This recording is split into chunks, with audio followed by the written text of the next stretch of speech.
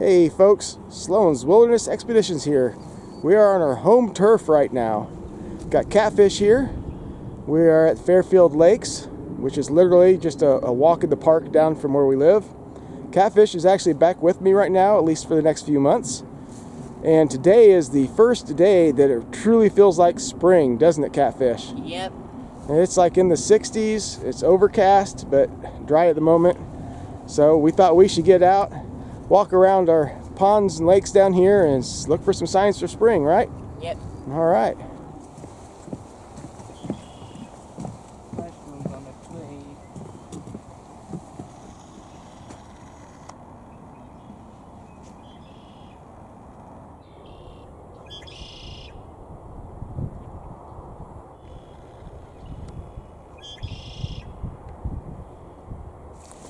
Behind the Fairfield Lakes here is the Wildcat Creek. Animal friend. What kind of animal? I can't tell. That just looks like gray scratch marks. That might be a dog or something. Oh, okay. Or maybe coyotes, because we do have coyotes out here. Yeah. And fox. Got some raccoon prints here. You can see where he about lost his traction too and slid. Yep. Slippery slide. I see beaver evidence. Oh yeah, beavers want to dam this up, don't they?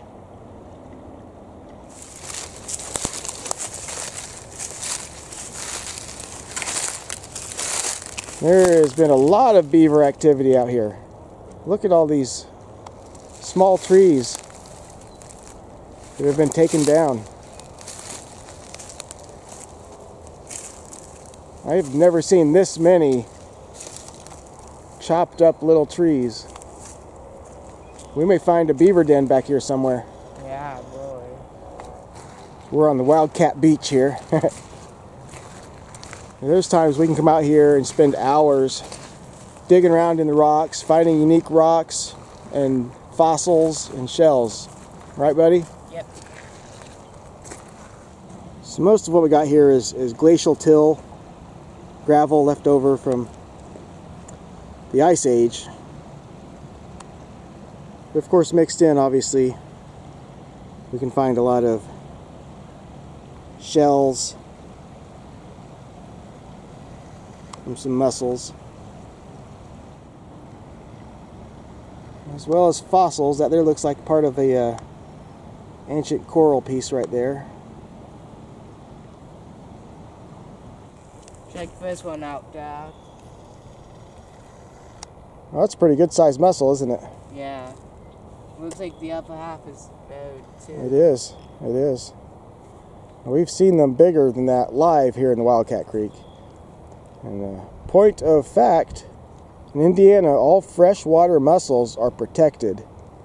So not only can you not harvest them out of the streams, but you can't even collect the shells and take them home. It is actually illegal to collect the shells.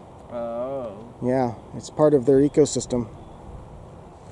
Alright, so we've seen all those little trees and branches back there that were gnawed down from beavers, which I've lived out here for almost 16 years now, and I've never ever actually seen a beaver. And I've certainly never seen the trees all gnawed down by beavers. So that's obviously something new here, which means right up there is a new beaver den on the Wildcat Creek. Amazing how much work a beaver will put in to just creating a big old dam, and knowing inside of that big old jumbled mess there are tunnels for them to raise their family in.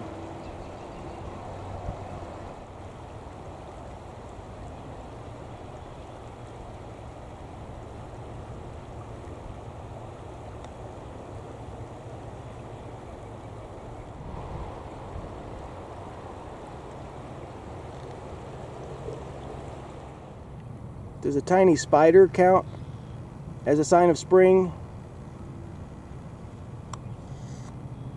Alright, so we decided to leave the beaver dam alone and get back up here on the trail around the lake and Looks like the beavers have been busy even up here around the lake.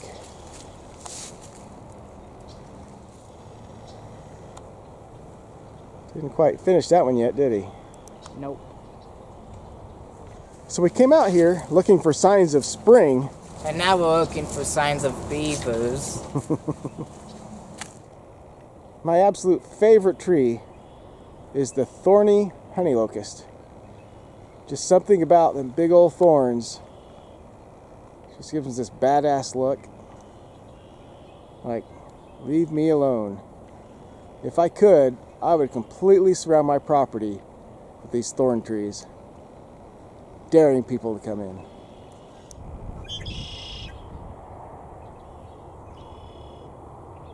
Hey Dad, more signs of beaver. Sure is. There have been some very busy beavers around here.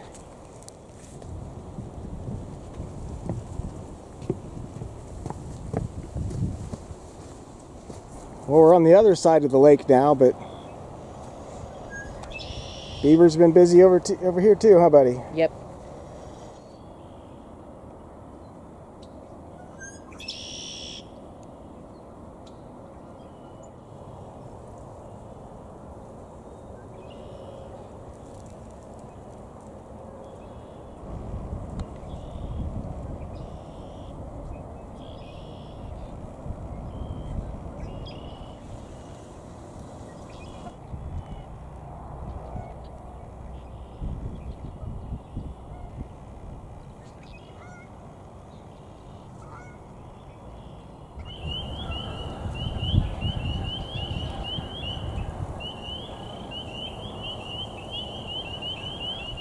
Well, we didn't find the signs of spring that we thought we would find out here today. None of the plant life or flowers or anything coming up just yet. But what did we find, Catfish? We saw lots of blackbirds here and there. Oh, we actually saw evidence that beavers had moved here. Yeah. We did start hearing spring peepers too, but a call passed by. Yeah, this little pond right behind Catfish, we've always called it the frog pond. And spring peepers were pretty loud there until we started up here, and then a car went through the area, and that was that for the spring peepers. But yeah, lots of red-winged blackbirds and beaver activity. But when you hear spring peepers, you know it's spring, right, buddy? Yep. All right. Well, till next time. Peace out.